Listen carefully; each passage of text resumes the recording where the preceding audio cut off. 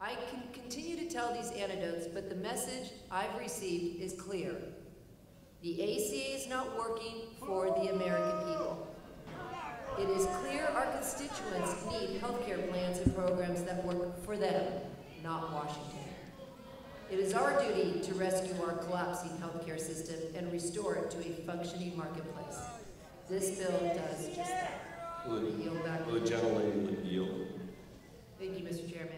And then, you know, so we can start with what Representative Walters said in that congressional testimony, which was about a month ago, I believe it was in March.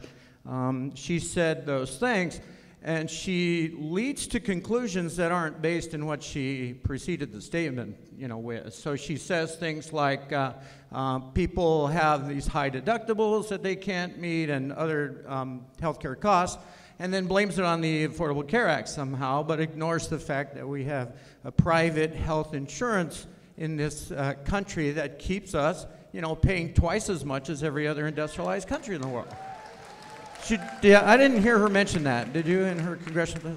Or, you know, for that matter, that we have predatory pricing from pharmaceutical companies that, you know, make an EpiPen, which I guarantee you know, any chemists out there would know too. I was formerly a chemist myself.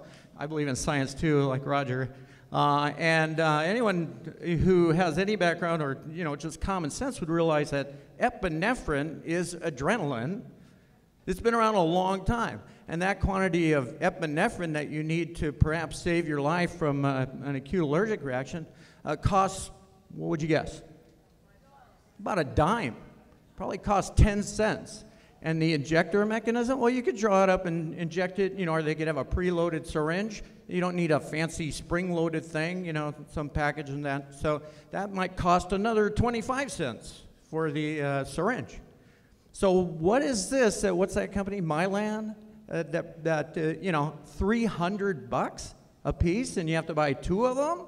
This is outrageous, and I didn't hear Representative Walters address that whatsoever either.